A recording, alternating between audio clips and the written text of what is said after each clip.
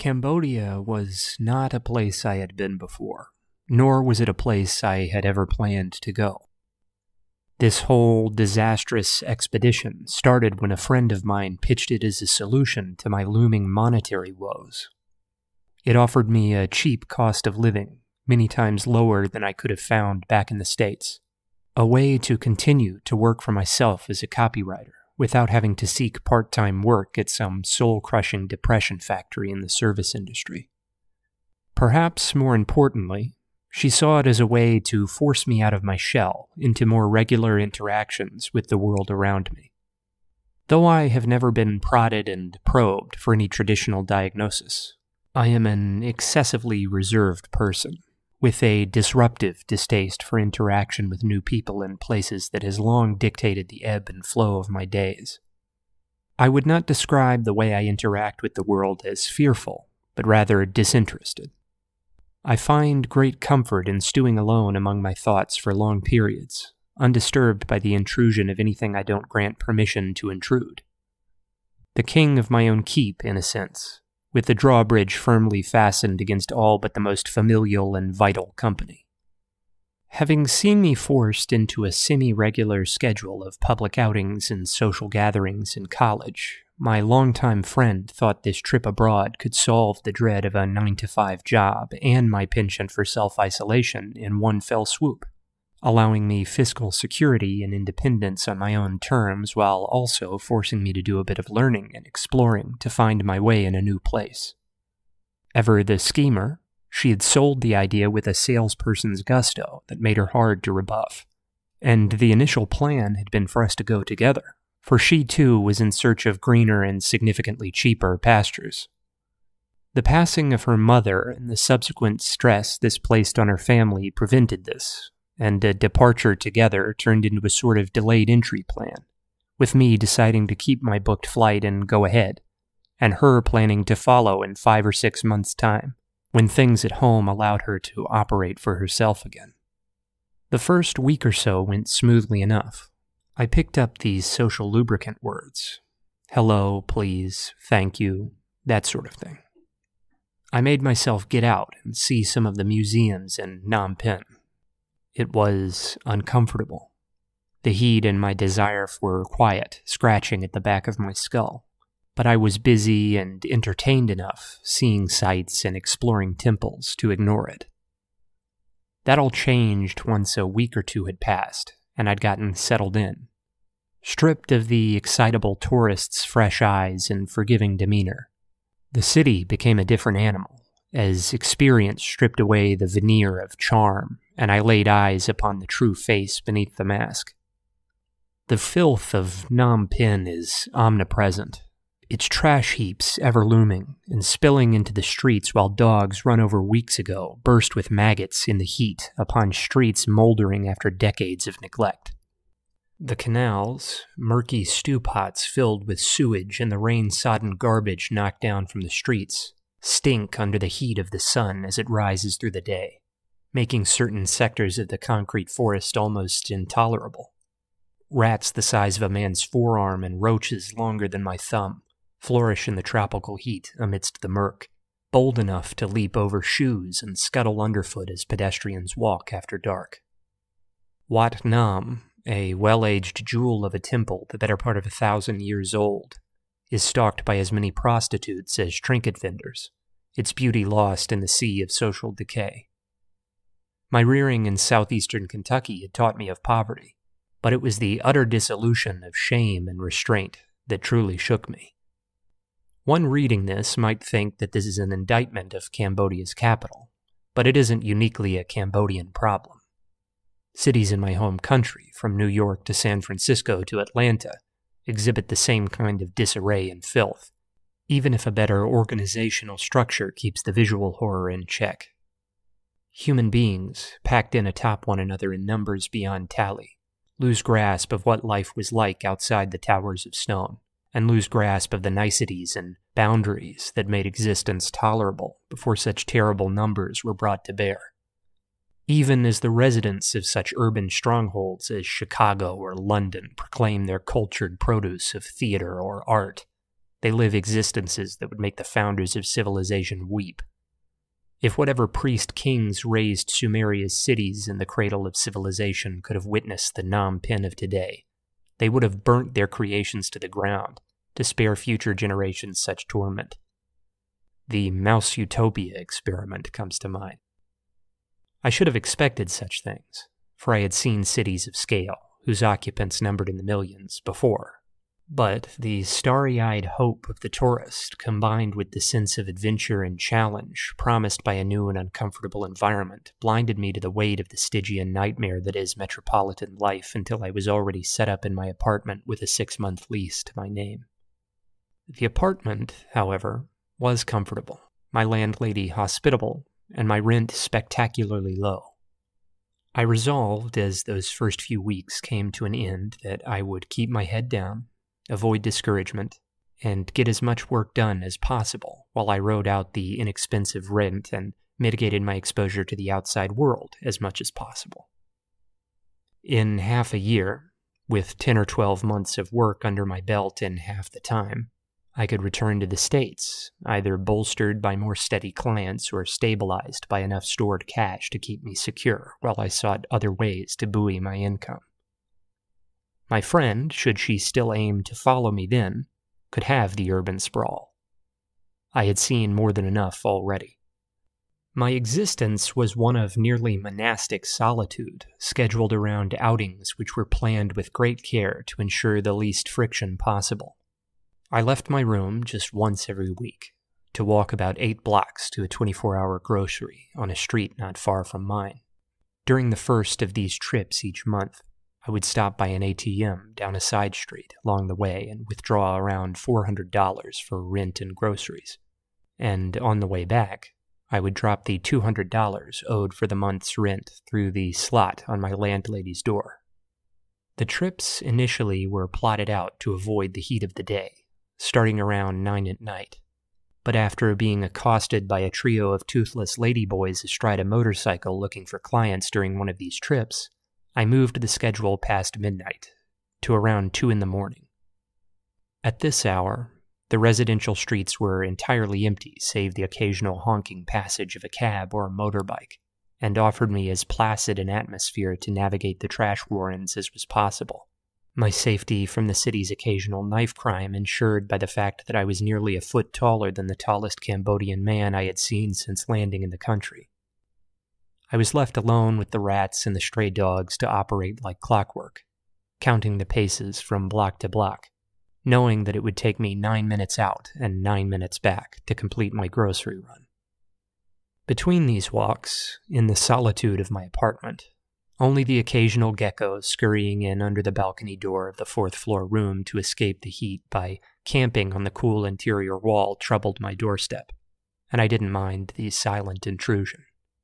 I ate, worked out, scanned email and job posting boards for writing contracts, and typed. My focus was so complete that I could forget the days of the week, the hour of the day, and the posturing of the world beyond, the heavily curtained windows of my room keeping the dreadful humid sun of the equator at bay. There are many who would balk at that sparse a schedule, but with the occasional call to a friend or sibling back home keeping me connected, I had all the contact I needed. I thrive in a space all my own, on my own, and with nothing save a concrete hell beyond my door to distract me, my work flourished in the months I spent holed up in Phnom Penh, right up until I took my second-to-last walk, as the day of my escape closed in on me. I had just over 5 weeks to go before April 22nd, my planned departure date. I began my walk, aiming for the familiar store down the street and following my route without a single hiccup, mulling over a braggadocious biography I was working on for an Indian businessman's personal website, my mind straying as far away from the squalor of the street as was possible.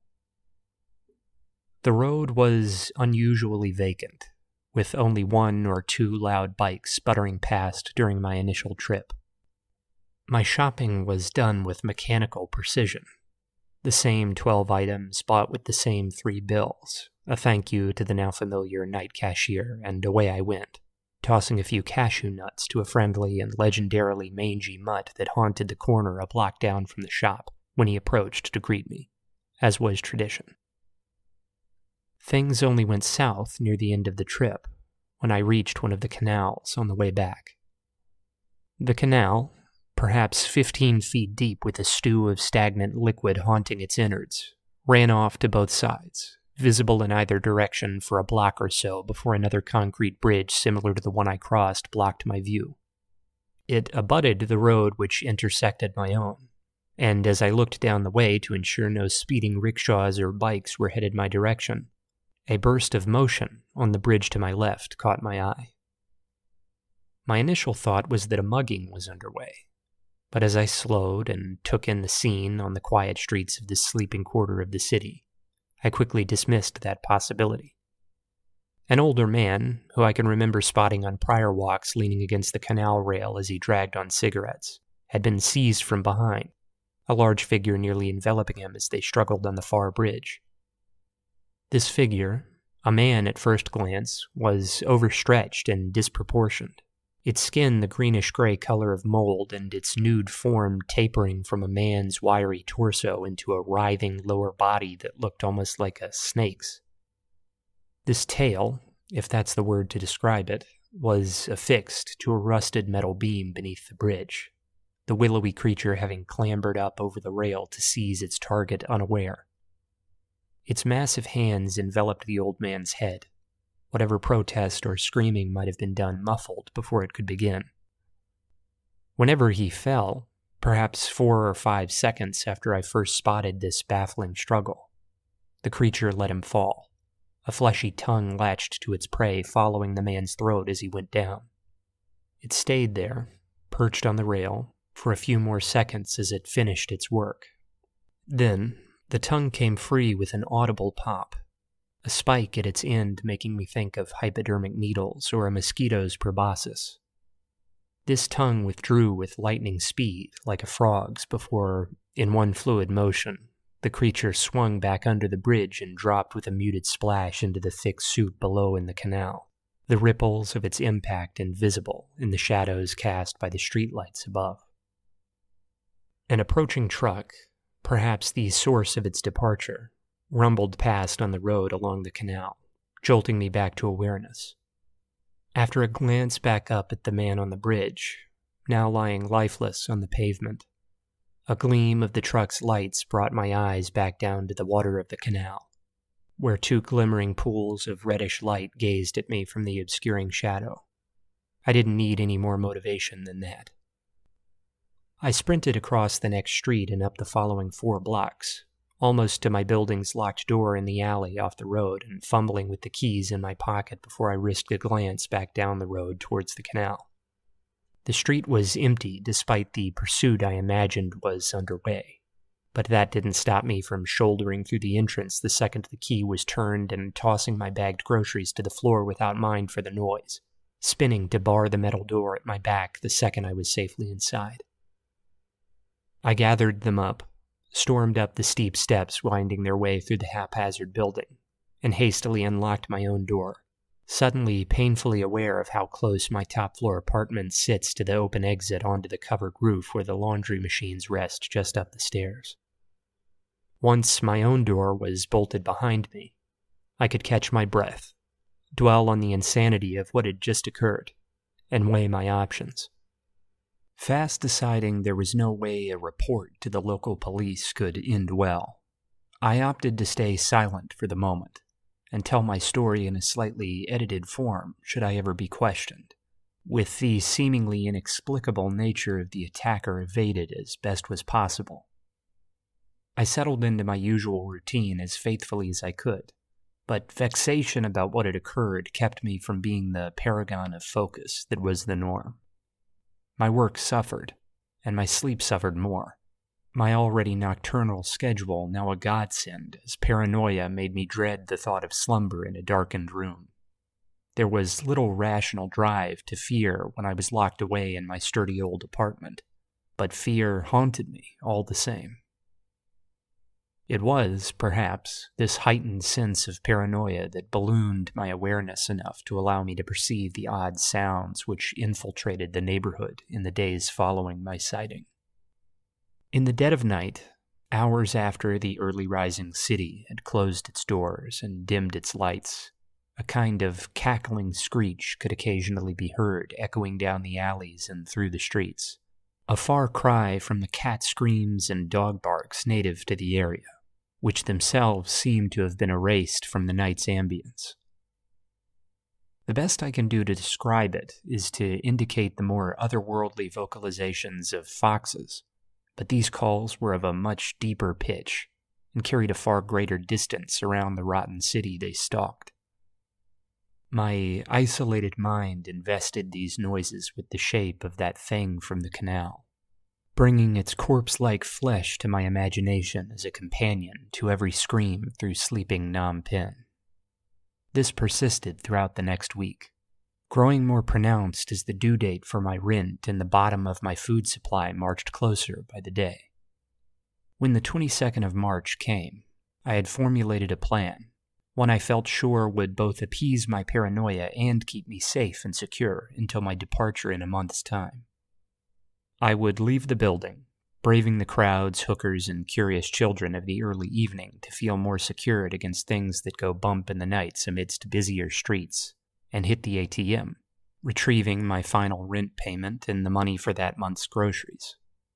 Then, I would buy everything I could carry at the store, cautious to ration it once I got it back to my building, eliminating the need for any more shopping excursions during my stay in Cambodia.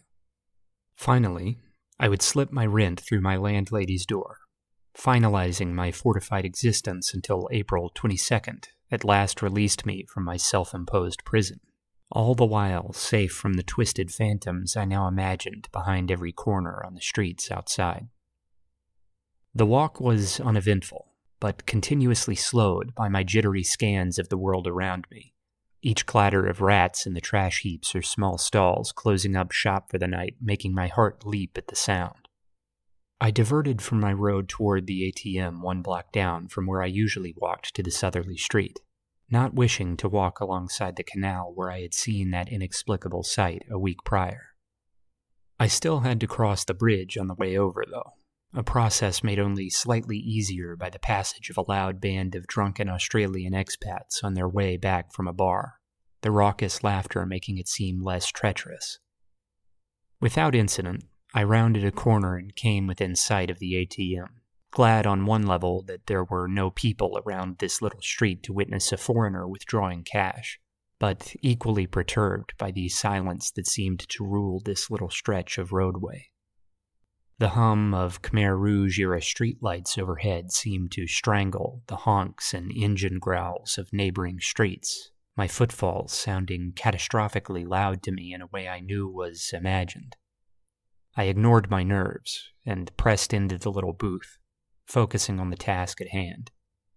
Flying through the process of the withdrawal with practiced ease urged on by the oppressive memory of the canal just up the road from where I stood, I emerged with money stowed safely away less than a minute later.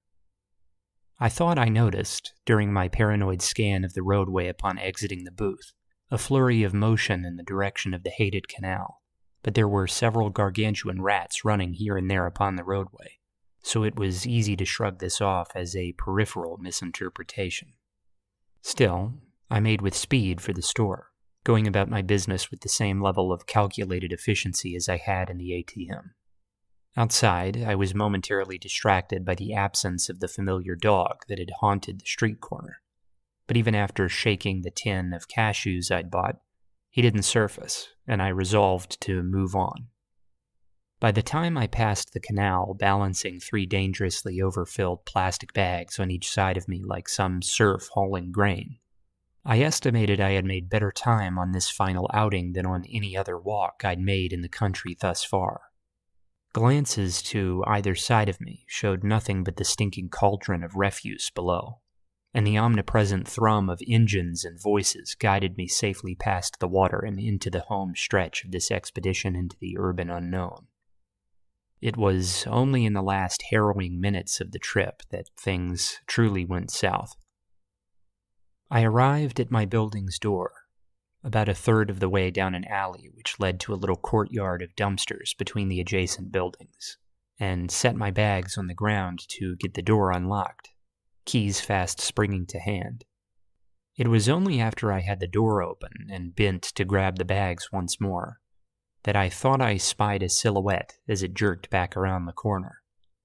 My impression was of a head and shoulders rapidly withdrawn, but as I stood there in the bluish glow of the streetlight staring after movement I wasn't certain was real, nothing resurfaced, and I forced myself to move into the door and bar it behind me, my fortress now closer than ever.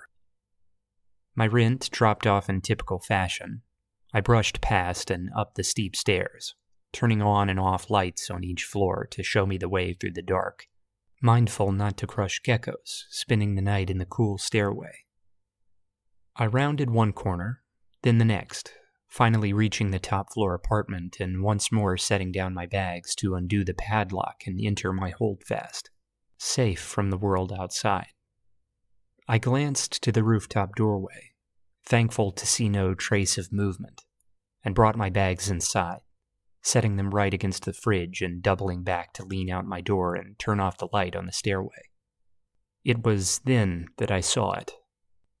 With the light clicked off, I turned, hand on the sturdy metal door handle, to close my apartment behind me. And as my eyes passed the moonlit canvas through the open rooftop exit up the little stairway next to my door, I froze. Hanging from above the top of the doorway, which had been empty just a moment before, long fingers gripping the top of the doorframe like a windowsill, was a noseless, slack-jawed face with great reddish eyes not dissimilar to those of a frog, blessedly obscured by the newly fallen darkness in the stairway. Beneath the wavering flap of skin making up its fleshy jaw, a tapering worm of pinkish sinew weaved back and forth like a snake charmer's charge, its needle-like tip glinting with noxious spittle that dripped in moldering pools upon the tile of the stairs. The second's hesitation felt long, halted, as if played out at half speed, but as it moved to swing itself into the stairway, I slammed shut the door in one fluid motion, the bolt being jammed into place with another. The door, forged of heavy metal and built to deter burglars, shouldn't budge, but I backed away nonetheless, expecting some terrible clatter as the thing pounded against the gatehouse of its escaped prey. Instead, silence fell, and I was left standing in my front room between the sink and the fridge, groceries forgotten, for a half hour as I listened for noises from the stairway which never came. Once I finally made myself move, I crept up to the metal door and listened. Minutes stretched on, and still no sound came.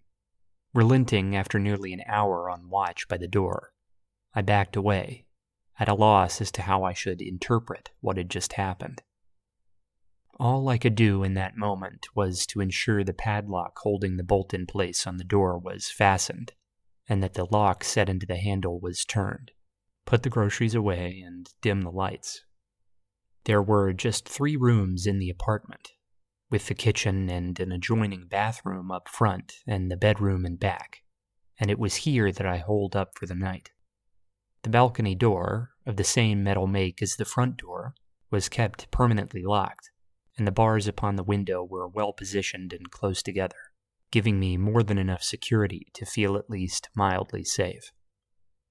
The night passed in silence, my mind on nothing save the rooftop doorway and that thing from the canal, until, at long last, the sun rose and the noises of the street swelled outside, allowing me enough ease to finally sleep. Waking that afternoon from dreams stalked by rot-bathed wraiths and skittering rats, I immediately checked and double-checked that my rationing plan was in order, and that my stored food could last me through the next 4 weeks.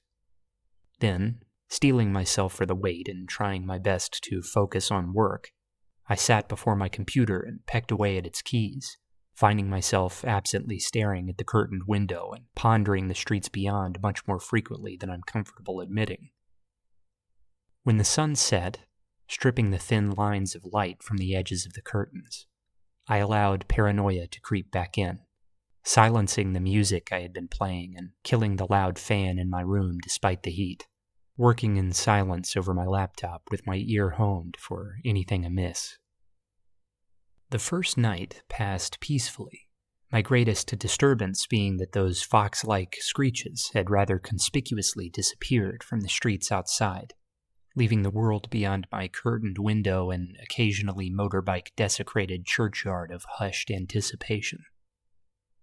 I planned my meals so that I did all my cooking in the front room kitchen near the stairs before the night had fallen, so the relative safety of my back room aided me in feeling at ease while I replayed in my mind the image of the slinking wretch from the canal hanging from the roof.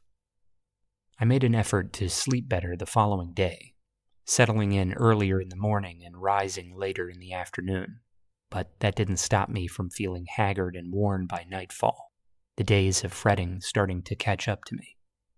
The second night would not go so smoothly. It was 2 hours past midnight when I noticed a sniffing, not dissimilar from a dog's, but pitched low, like that of the black bears back home, emanating from the bottom of my balcony door. It sounded once, drawing my eyes to the door in the dark, the blackness of the balcony beyond preventing me from making out any shadows cast on the small space between the door and the tiled floor. I froze and made as little noise as I could manage, ears straining for more sound. None came for 15 or 20 agonized minutes, the air itself seeming cooler under the icy press of this terrified atmosphere. Then, a tendril of glistening flesh crept in beneath the door, snaking along the tiles like a serpent, its dark, wet form easily visible, even in the darkened bedroom against the pale linoleum of the ground. The stink of the canals, after a day's boiling in the sun, slunk in with it, permeating the room almost as soon as I spotted the intrusion. At its tip, the familiar pointed stinger or needle gleamed, leading its exploration of the room. From where I sat upon my bed, situated in the opposite corner of the room from the door, I inched back upon the mattress into the furthest corner, still endeavoring to make as little noise as possible. The thing on the balcony seemed to sense this, and the seeking tongue made its way for the bed, bringing the worst sorts of fear-conjured images to mind. Fortunately for me, the length of the vile protrusion fell short, and after several moments of straining there against the door in vain, it was withdrawn, disappearing back out into the night from whence it came and leaving a sort of slick snail trail in its wake. The tongue's owner did not depart, though, occasionally sniffing at the crevice over the next hour or so, seeing if its quarry would attempt to move. When dawn began to approach, the noises died away as the thing returned to whatever safe hideaway it kept during the sun's waking hours, and I fell into a nightmare-addled sleep, continuously waking to check the balcony door and sleeping with my closed eyes honed on the entryway, ready to snap open at the faintest sound. That afternoon, still at a loss as to how I would report such an invasion without being accused of lunacy, I took my defense into my own hands. I went about fortifying my position against this new threat, setting my suitcase against the door to obscure the crevice at the base and weighing it down with filled water bottles and Tupperware to add bulk, covering these with shoes, clothes, spare cutlery, and anything else I could find that I felt would hinder the interloper. With perhaps 70 pounds crammed into the suitcase, my mind could sit a little easier.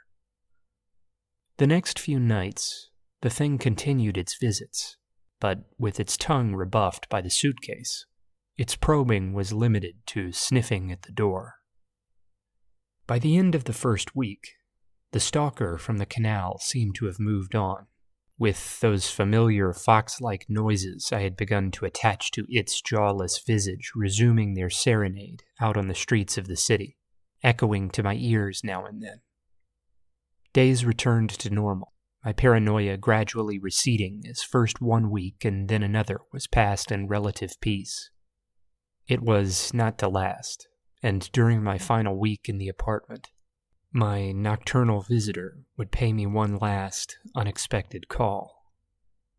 Though my nights had become less dreadful, that did not mean I had grown careless. Always, I endeavored to have my lights dimmed and my apartment silenced by sunset, to have any food or water I planned to consume during the night squirreled away next to my bed, and to get any necessary trips to the bathroom out of the way while the sunlight still shone on the roof above. That evening, I had decided to shower before the night confined me to my back room, beginning around 6, while the sunset had yet to deepen the hues of the horizon beyond my walls. With nights being passed without air conditioning to better acquaint my ears with the world outside the window, I valued going into what I knew would be an uncomfortably humid night clean and relaxed. I had only been in the bathroom for 3 or 4 minutes, eyes closed against the water, when the fan mounted on the wall of the little space halted, its sudden silence oddly deafening. With power outages common in Phnom Penh, I fast shook away the water and backed out of the stream from the inexpensive wall-mounted water heating system on the wall, expecting my eyes to find the bathroom dark and anticipating a drop in water temperature after a loss of electricity. The cramped space, to my surprise, was still lit. The building was old, and I am fortunate in that moment I didn't just ignore the halted fan and go about my business. Perhaps, even if I didn't consciously associate the stairs with the fan at that moment, I reflexively recalled on some deeper level how close that fan set into the wall was on the stairway outside to the rooftop doorway, where, just 1 month ago, some unknown wretch had writhed in search of a new feast. My real salvation, however, was that wretched stink from the canals, reaching my nose and putting my heart into a ragged sprint. I looked to my right, eyes finding the small, dust-choked fan in the wall, and what I saw there sent me stumbling out the bathroom door and slamming it behind me with the water still running. It would stay that way for nearly 2 days, only being switched off when my landlady walked upstairs one morning to complain about how much water I must be using. Hanging there, twitching and thrashing in an attempt to force its way through the small opening between the plastic fan blades, was the familiar sheen of that needle-like proboscis, its bulk having stopped the fan cold while its owner hung latched on the wall of the stairway outside like some twisted vampiric tree frog, invisible to me save for that insectile, otherworldly tongue. Eventually, my departure date arrived, and I had long worried that I would exit my apartment with suitcase and wallet in hand for my final walk down the precarious stairs to collect my security deposit and make for the airport, only to find my unwanted visitor clinging to the stairway roof in protest to the sunlight outside, ready to finish the job. No such terrors came to pass. I arrived home about 24 hours after walking out the door for the final time, staying with friends until I could secure my own place, having survived that otherworldly visitor on the stairway. I have never, in several years spent pondering the events since, been able to piece together what the thing I saw beside the canal could have been, or why it had such a fascination with me after my chance encounter with it on the rat-stalked streets of Phnom Penh. No major news, official or unofficial, out of the Cambodian capital has commented on any strange disappearances or sightings, save a blog post I stumbled on one day by an animal shelter in the city, celebrating the sudden drop in the stray population in Phnom Penh, which I couldn't help but lay at the feet, or tail as the case may be, of a much more sinister presence than increased civic awareness. Perhaps it was several entities, the stalking being not a symptom of singular awareness, but rather of a hungry and growing population. I find this hard to believe, though. for the number of missing exsanguinated vagrants and night workers would be monumental. Equally hard to believe is the explanation of hallucinatory paranoia, for as comforting as it would be for me to sit here safe in the knowledge that no threat had ever been posed by the sniffing at my door and the snaking tongue worming its way through the fan, I have never in any period of stress or isolation since had any analogous experience, whether waking or sleeping. Rather, I've been forced to accept the possibility that, heavy as it weighs on my mind and disastrous as it is to my worldview, there is something monstrous stalking the canals, alleys, and rooftops of nocturnal Phnom Penh. Mostly, perhaps, it feasts on dogs, rats, cats, and chickens as it claws its way through trash and across deserted streets. But occasionally, as I obsessively scroll through news feeds and blog entries made from Phnom Penh in the dark of particularly solitary nights, I stumble across a story about declining homeless populations in Cambodia's capital, praising the uplifting grace of this or that government or non-profit initiative. And I am inclined to wonder how often someone, lying drunk or battered on the roads to sleep, is dragged down into the waters of the canals, never to surface again.